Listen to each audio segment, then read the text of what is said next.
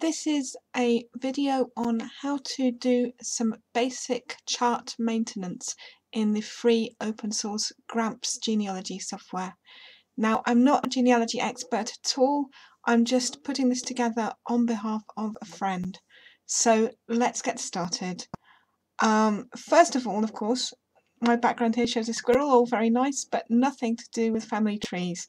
So we're going to click into the Gramps software. That's this icon here that looks a little bit like a family tree. Double click. Yours may look a little different according to how the computer is set up. And I'm waiting, and please bear with me because in order to film this tutorial and open things up at the same time, yep, everything runs slowly, but I'm sure we're going to get there. Yay.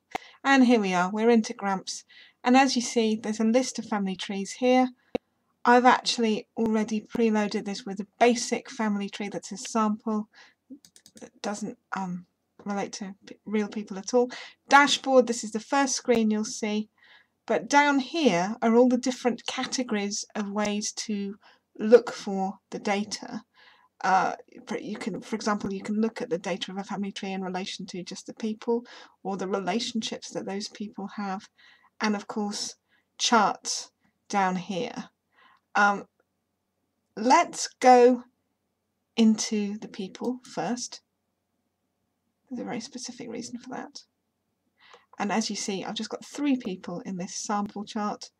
There's John, anybody, his wife Mary, and their son Jack. Now Mary I've put in as Mary somebody. If you're used to doing family trees, you'll know why, but if you're not, just know that it's always better to put in wives as somebody registered under their maiden name, their birth name, always easier.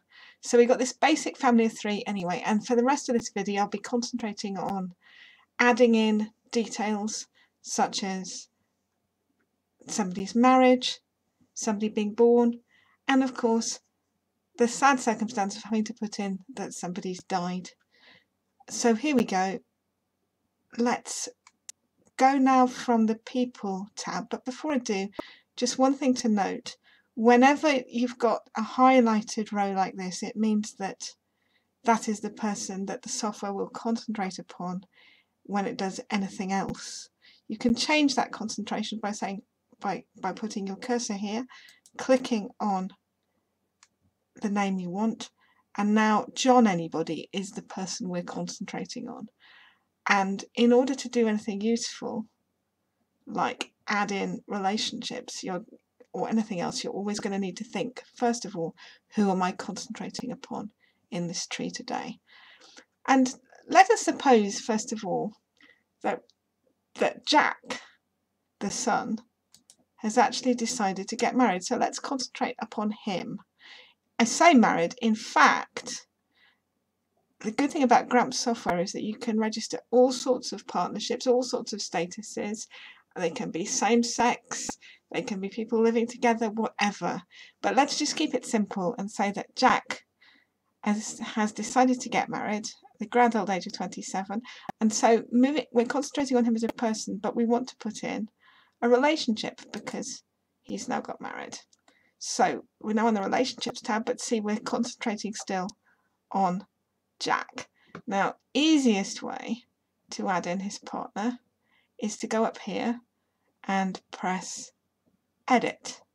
And you see here, scrolling down there, you get add partner, so you click on that. And the clicking I'm doing, by the way, on a Windows computer is, when I say click, it's one click with the left-hand mouse button. And anyway, here we go. Now, rather confusingly, Gramps describes Jack here as a father, whereas he's actually the male partner in the relationship. I suppose a prospective father, if you will, in sort of ancestry and genealogical terms. So here we go. There are all his details. Now we need to add in his partner. We can also immediately change, if you know that they're definitely married, their type of relationship. And so we're changing it to married. And as this is a new person, and again it says add as mother, but it really means add as wife in this circumstance. So I'm clicking to add somebody on that plus sign, and her given name, forgive me if I'm lacking in imagination this morning, let's make Jack married to a Jill. Shows my age, that probably. But anyway, and let's see if we've got somebody's and anybody's. Perhaps her maiden name was Maybe. Trying to show some imagination here. There we go. Okay, so Jill Maybe is there, and we're going to press OK. And they don't have any children yet, so we're going to press OK on that. Okay, so here we are now back on the people screen, and you can see there that Jill has been added. So supposing now that there is actually some sad news and Mary here has unfortunately died, how would we add in that fact? Well, we're on the people screen, we've selected Mary as the person of interest who we're going to add information to, and clicking edit again, edit down here is the useful screen, and we've got her basic details here. To add extra things here, events is highlighted, and that's what we want because in ancestry terms her death is an event, although I'm sure it would be a lot more for her family were she actually to exist. I'm going to add a new personal event, and it automatically thinks that as it's already got her marriage and her birth, the death might be coming up. So let's just pretend that unfortunately she died fairly recently. Let's say, let me just go back and show you what I've done there. Invoke date editor, it says. That's absolutely true, but see, this is this little icon here that I'm just clicking once and it's bringing up a calendar. A date, let's keep it simple, let's make it the 1st of perhaps August. Actually, I'm on year there, forget that. The 1st of, there we go, say August, and let's say it was 2015. And so there we go, I'm adding that in, and on this screen I'm checking that's there. If you know the place or have other details about the death of somebody, you can pop them in there. This is a database after all, but assuming you just want to put that fact in, I'm going to press OK, and OK again, and now you see it has her birth. Actually, these columns can expand a bit like a spreadsheet. There we go, and her death will be there. So that's putting in a marriage for Jack and a death for Mary. But supposing it's not all bad news, and supposing that Jack and Jill have also done something to cheer up poor old John, who's been widowed here, and Jack and Jill have had a child. So let's add somebody in, a birth. Now, in order to do this, easiest thing to do is to go to Jack, because you're concentrating on one of his relationships, and click on the relationships tab. Without more, we don't even need to go to this toolbar up here, because without more, there's an easy way to add children. See down here, his spouse is there, children, and the plus sign to add. And let's see, perhaps they've had a daughter, and so maybe they'd call her Jack and Jill. How about another J? Joanna. And of course, the software already suspects that her name's going to be anybody because of her parent.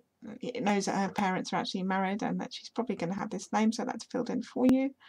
And if you know the birth date, now I've got no idea how this relates to their marriage dates because I'm just making it up as an example, but again, to put in the date, it's the same as it was for the death. Here we go, it's this icon here that looks like a little calendar and pen. You click on it and the date. So say the date was the 1st of September 2015. There's a lot going on in this year, isn't there? But just for simplicity, click 1 for the date. The month is September. There we go. And usually quicker to actually type in date there. And obviously don't need that naught there. And I'm clicking OK.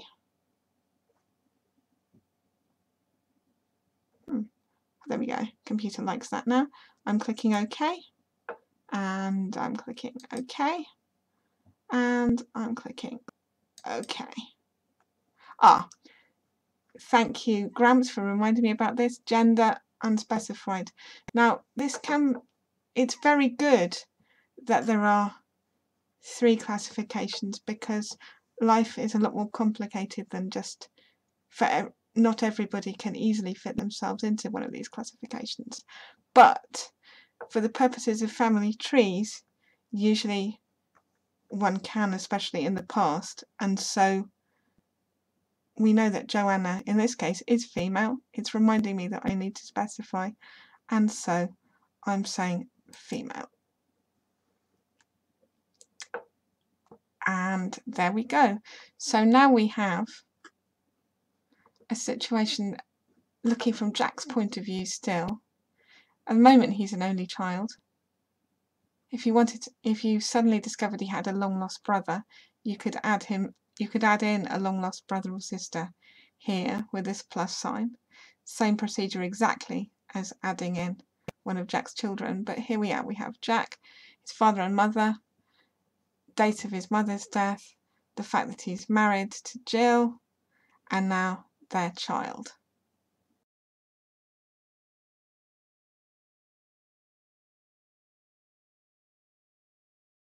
One more thing that you might want to look at if you're from the UK, I have already changed this in mine, but by default, Gramps will display all the dates in the American format. If that's what you want, then that's super, but I know in the UK often people want to change them around.